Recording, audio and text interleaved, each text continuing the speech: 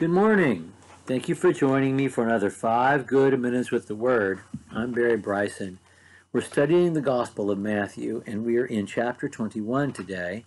We're going to read verses 1 through 11, which is Matthew's account of the triumphal entry, an event that's described in all the Gospels. Let's just begin reading with verse 1. When they had approached Jerusalem and had come to Bethphage, to the Mount of Olives, then Jesus sent 2 disciples and said to them, "Go into the village opposite you, and immediately you will find a donkey tied there, and a colt with her. Untie them and bring them to me. If anyone says something to you, you shall say, 'The Lord has need of them,' and immediately he will send them."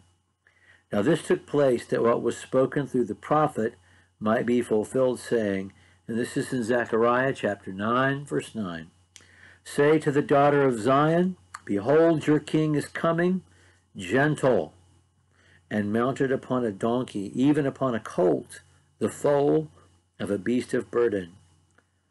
And Jesus went and did just as, and his disciples, went and did just as Jesus had directed, and brought the donkey and colt, and laid on them their garments, on which he sat. Most of the multitude spread their garments in the road. Others were cutting branches from the trees and spreading them in the road. And the multitudes going before him, those who followed, were crying out, saying, "Hosanna to the Son of David! Blessed is he who comes in the name of the Lord! Hosanna in the highest!" And when he had entered the city of Jerusalem, all the city was stirred, saying, "Who is this?" But the multitudes were saying, "This is the prophet Jesus from Nazareth in Galilee." Okay, every detail is important and interesting and necessary. Let's notice that Jesus is still, as he has throughout his public ministry, managing that ministry. And he manages his entrance into Jerusalem. It is staged to fulfill prophecy so that he will do things according to the book. And so he needs to enter riding a donkey's colt. Now, that was a very well-known prophecy from Zechariah chapter 9, verse 9. And it's important. It's not easy to do. In the first place, a donkey's colt has not been ridden by anybody yet. And so unless you really know how to gentle that animal or have some miraculous ability, apart from being, using overwhelming strength and power, you're not going to be able to do that. And the mother's there too. And the mother, of course, is not going to let you do violence to her colt. So the only way to do this is to have some miraculous powers of being gentle. In fact, that's part of the prophecy, isn't it?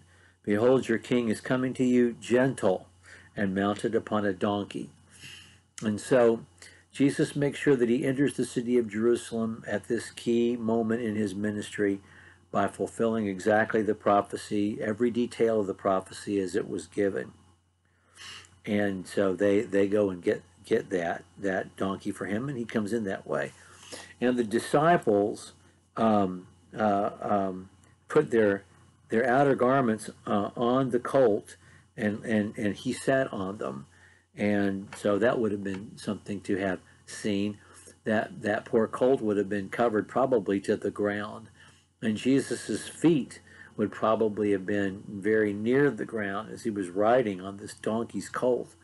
And so then the people saw that and started laying their garments in the road and cutting down palm fronds and laying them in the road because they were treating Jesus as if he were a king. And of course he is. And then what they were crying out is important too. Hosanna means save us now. It doesn't mean praise.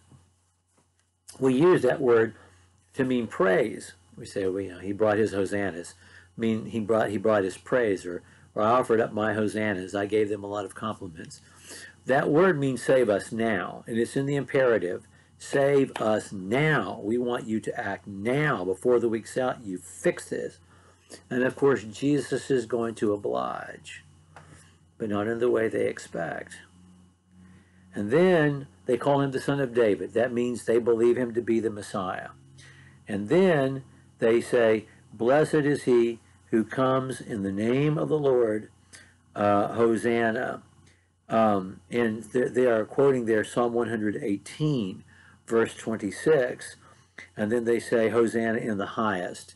And to say in the highest is associating him with Yahweh himself, as being connected to Yahweh himself. The calling upon God, you do this through this man, you save us now. And so he enters the city in that way. And yet, they're still identifying Jesus not as the Messiah. Who is this? They didn't say he's the Messiah. They say he's Jesus, the prophet from Nazareth in Galilee. That's like saying, from Cerrito in Wayne County, West Virginia, which is, my home church. Well, where is that? What does that mean? It is an altogether astonishing, set of events, and Jesus is not through this initial entrance into Jerusalem, because when we're together next time, he's going to clear the temple of the money changers. We'll talk about that then. Thank you so much for joining me for another 5 good minutes, and we'll see you next time.